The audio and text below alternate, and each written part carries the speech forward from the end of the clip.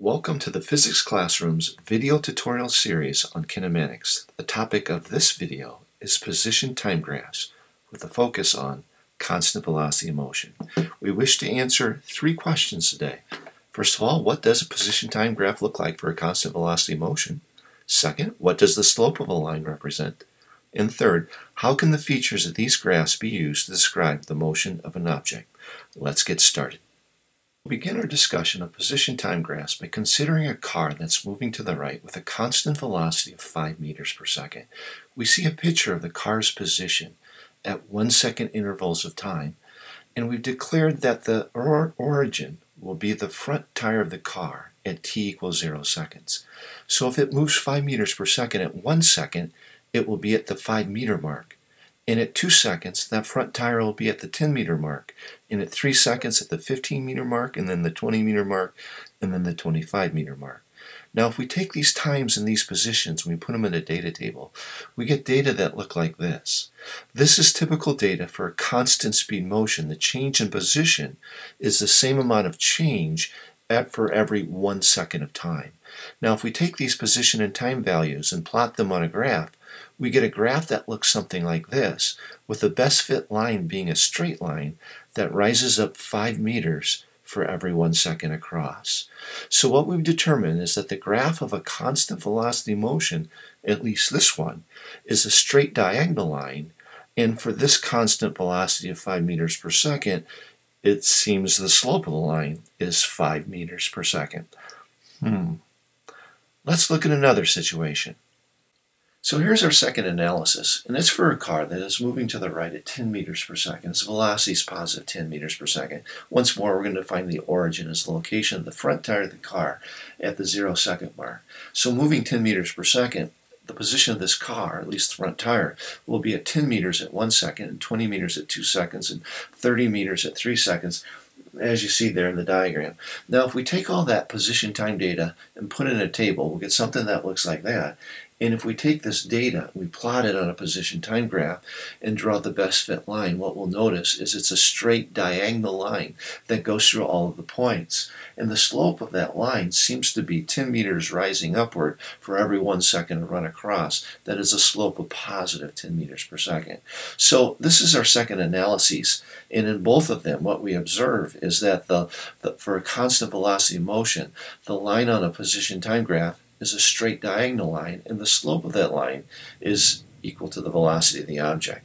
So now let's do a third analysis. This one will be quite different because it will be for a car that's moving to the left at 5 meters per second, or negative left, or negative 5 meters per second. We're going to define the 0 mark, the origin, as the location of the back tire of the car when it's at 5 seconds. So we can mark off 5 meter marks along the number line, and then since the car is moving leftward at 5 meter marks, when we go backwards in time from that 5 second origin position to the 4 to the 3 to the 2 to the 1, etc., what we'll notice is the car's positions are 5 meters at 4 seconds, and 10 meters at 3 seconds, and 15 meters at 2 seconds, and so forth. So if we put those position time values into a data table, we get values that look like that. Now if we plot those 6 points and draw the best fit line on a position time graph, here's what it looks like. It slopes downward. It has a negative slope. It falls 5 meters down for every 1 second across. That's a slope of negative 5, matching to the velocity of negative 5. So once more, three analyses, we're finding the same thing, that for a constant velocity motion, the slope of the position time graph is equal to the velocity, and the line itself is a straight diagonal line. So here's what we've determined. First, objects that move with a constant velocity are represented by lines on position time graphs that are straight and diagonal. Second, we've learned that the slope of the line gives us some information about the velocity of the object. Matter of fact, we could probably even say that the slope of the line is equal to the velocity of the object for a position time graph. So exactly what does slope mean, and how can we interpret a line with slope? In math, slope refers to the steepness of the line, and here we have a position time graph with 4 different lines on it. If you look at line number 1, that's a big slope line, a big positive slope. If you look at line number 2, that's a small slope. If you look at line number 3, we'd interpret that to be the 0 slope. And if you look at line number 4, we'd interpret that to be negative slope. And being able to look at a position time graph like this one and see a line and interpret some information about the motion from the slope of that line is going to be mission critical as we move forward. Here's how I like to get students to think about position time graph. As the slope goes, so goes the velocity. So you look at the lines on a graph and try to determine what you can find out about the slope. And whatever you've determined from the slope, you can say the same thing about the velocity. For instance, if you look at line number 1 here, that's a line that has a 0 slope. So that's an object with 0 velocity. It's not moving. Then you look at line number 2 and maybe compare it to line number 3. 2 has a small slope, 3 has a large slope. So object 2 has a small velocity. It's moving slow. Object 3 has a large velocity. It's moving fast. Then you look at line number 5. That's a line that has a negative slope. So that's an object that has a negative velocity. We'd say the object's maybe moving to the left. Then you look at line number 7, and that's a line that curves. In math, we'd say it has a changing slope. And so that's an object with a changing velocity. In fact, over the course of time, the slope's getting greater and greater and greater. So that's an object with an increasing velocity. As the slope goes, so goes the velocity. If you look for those objects, those lines that have positive slope, like lines 2, 3, and 7, those are objects that have positive velocity. Maybe they're moving to the right. And then if you look at the lines that have a constant slope, like line 1 and 2 and 3 and 5, all constant slopes, so those are objects that have a constant velocity. As the slope goes, so goes the velocity. We're several videos into our tutorial series on kinematics, and one thing that we've been talking quite a bit about is that there's multiple ways to represent the motion of objects. We have words that we've been using, diagrams, and now we've been using a lot of graphs. We have data tables. We'll have in the future a lot of equations and formulas. Multiple ways to describe the motion of objects, and one of the biggest things that you need to be able to do, the biggest skill, is to be able to associate one method with another method, one representation with another representation, and that's what we're going to try to do here. First here, we're going to look at an object that's moving with a constant velocity and fast, and we're going to represent it by a dot diagram. And then we're going to contrast that with an object that's moving with a constant velocity and slow, both in the positive direction. This one has a slow velocity, so you'll notice the dot diagram displays dots that have a spacing that's smaller. And now we're going to look at an object that's not even moving at all, an at-rest or not moving object. It looks something like that. And finally, an object moving with a constant velocity in the negative direction at approximately the same speed is object number 2. Now, what we'd like to be able to do is draw the graphs from the words or from the diagrams or from both. So the way we would think about this is we would think as the slope goes, so goes the velocity. So if we think about object 1 and object 2, well, object 1 is fast and object 2 is slow. So object 1's got the bigger velocity and therefore represented by a line with a bigger slope. Object 2 has a smaller velocity, therefore represented by a line with a smaller slope. And object 3 has 0 velocity, represented by a line with 0 slope. So we would show lines like this for 1, 2, and 3. Now when we get to object 4, it has a negative velocity. It's moving to the left. So what's different about that moving object, number 4, compared to number 1 and 2, is that number 4 has a negative slope because of its negative velocity, whereas objects 1 and 2 are represented by lines with a positive slope. That's an example how we would take words or diagrams and translate them into a position time graph. Now we get to the difficult stuff. It ends up that the motion of objects is not always that simple. Oftentimes an object moves in stages, that is, it will move one way for a few seconds and then change the way that it's moved and move a different way. We call this a multi-stage motion. The position time graph for a multi-stage motion might look something like this, where there's more than one specific line on the graph.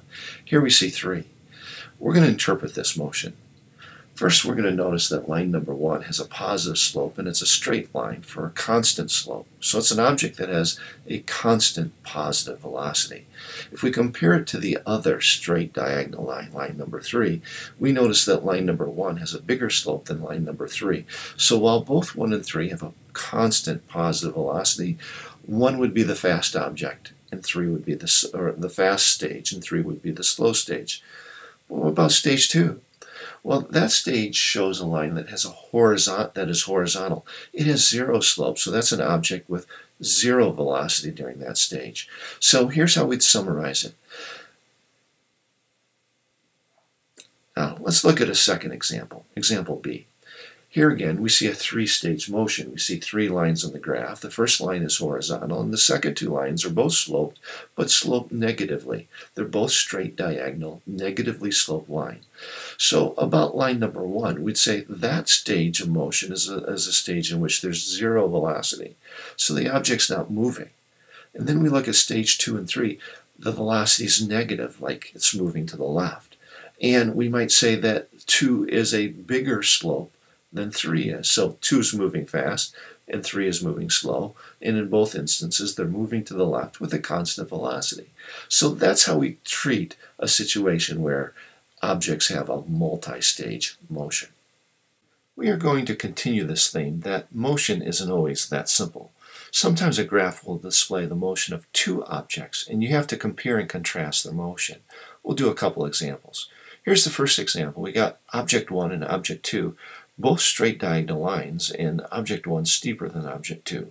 So what we would say is both of these objects are moving in the positive direction at a constant velocity, but object 1 is moving faster than object 2. Here's a second example. This time the lines slope the opposite direction. Object 1 slopes in the positive direction, object 2 slopes in the negative direction. So we'd say object 1 is moving in the positive direction and object 2 is moving in the negative direction. Since the lines are straight diagonals, we can say that both objects are moving at a constant velocity. But since the steepness of line 2 is much greater than the steepness of line 1, we would say that object 2 is faster than object 1. That's an example of a multi-object graph. Now what we're going to look at are various graphical interpretations that are troublesome to students. Like for instance, here's 2 parallel lines. What can we say about these 2 objects? Can we say object 1 is faster than object 2? Slower than object 2? Or what? Well, it ends up that both lines have the same slope. The very obvious difference is line 1 is higher in the graph than line 2 is, but the slope of it is the same. So these 2 objects are moving at the same speed or velocity. It's just that object 1 starts at a further ahead position than object 2. That's why the line starts at 0 time, higher on the position graph. Here's a second situation, intersecting lines. What can we say about intersecting lines? Can we say at that intersection point that object 1 and object 2 have the same speed? Well, no, we can't, because this is a position graph, so where the 2 lines intersect, that's where object 1 and 2 are at the same location. So it ends up here, object 2 is moving slower than object 1 is. Object 1 is the faster object, but object 2 starts ahead of object 1. So at that intersection point, the faster moving object 1 has caught up with object 2, and they're at the same position. And thereafter in time, object 1 has moved ahead of object 2. And then finally, what do you say if you have a multi-stage motion and you see the line change direction? What does that mean? Well, that means that the object is changing direction, is turned around. It was moving with a stage 1, a positive velocity, and then at the dot, it started moving with a negative velocity. So on a position time graph, when you see the line change directions, you can say, like, go from positive to negative, then you can say that the object was moving in the positive direction and now is moving in the negative direction. Now it's your turn to practice. Here you see a graph. It's a position time graph, and there are 2 objects moving. Object 1 represented by the red line, object 2 represented by the green line. And furthermore, both objects move with a 3-stage motion. What you have to do here is describe each object's motion. You got a real zinger here. This is a tough one. So why don't you pause the video and think it over. Think of what you can say about object 1 and object 2 during the 3 distinct stages of motion. When you're ready, press play and see how you did. Okay, we're going to start with object number 1. And as we do talk about object 1, we'll be comparing it to object 2 as well. So first thing we can say about object 1 is that during stage A, it has a constant positive velocity. It's moving with the slope of the line is constant, it's straight, and it's diagonal. And so that's a constant positive velocity. And we can also add to that that object 1 is moving with the same speed as object 2, since both of those objects have parallel lines. Then once we reach stage B, object 1 stops and does not move during stage B. We know that because we observe the horizontal line. The line of zero slope tells us zero velocity. And the last thing we can say about object 1 is it's moving back in the negative direction at a constant velocity. We could probably even add it moves past its original position and passes by that original position. So these are the words that go with object 1. Now, object 2 starts out moving with a constant positive velocity and the same speed as object 1, then moves with a constant velocity during stage B as well in the positive direction, but slower than in stage A. And then finally, object 2 is stopped during stage C. So we would say moving fast, positive direction. We'd say moving a little slower in the positive direction, and then finally stops during the last stage of the motion. How'd you do? We've made it. We made it to the end of the video. Congratulations. And we've accomplished the objectives. We wanted to figure out what does a position time graph look like for an object that moves with a constant velocity. We wanted to know what does the slope of the line represent. And finally, we wanted to know how can we use the features of a position time graph to describe the motion of the object. And we've done all three. So it's at this time of the video that I like to give you some ideas of how to help you out to make the learning you begun a little bit more solid. But before I give you some ways to help you out, could you help us out a little bit? First thing we could say is if you liked the video and it helped you, why don't you give us a like? Second, why don't you subscribe to the channel? We got a whole lot more content like this one coming at you. And finally, if you have a question, why don't you leave a question or a comment in the comment section below? Now, here's what you can do to solidify your learning. An action plan. And the first thing we'd like to suggest is to head off to the Physics Interactive section of our website. And when you get there, you'll see a kinematic section. And in that kinematic section, one thing that you'll see is a graphs and ramps activity. It's an awesome activity, really fun. You have to build a ramp that gives a ball that rolls along the ramp a specified position time graph. So you have to do a lot of thinking and a lot of using of these ideas about position time graph. Second thing, got a couple of concept builders at our website. One of them is called Position Time Graphs Conceptual Analysis. If you've never done a concept builder, you need to try one. Students love them. This particular one has you using some of the ideas that we've talked about in order to analyze a position time graph. And the second one that you'll find there is called Dots and Graphs.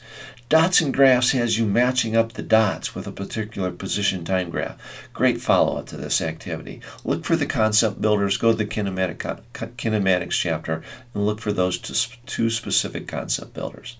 All right, if you're a Minds on Physics user, you ought to download app number 1. And when you do, you'll find 3 modules on there.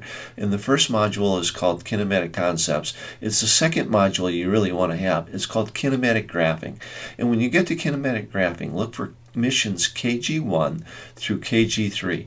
Perfect follow-up. It gives you a rigorous workout, and you're going to solidify your learning probably faster than anything you could do. Finally, if you need a reference, we have a tutorial at our website.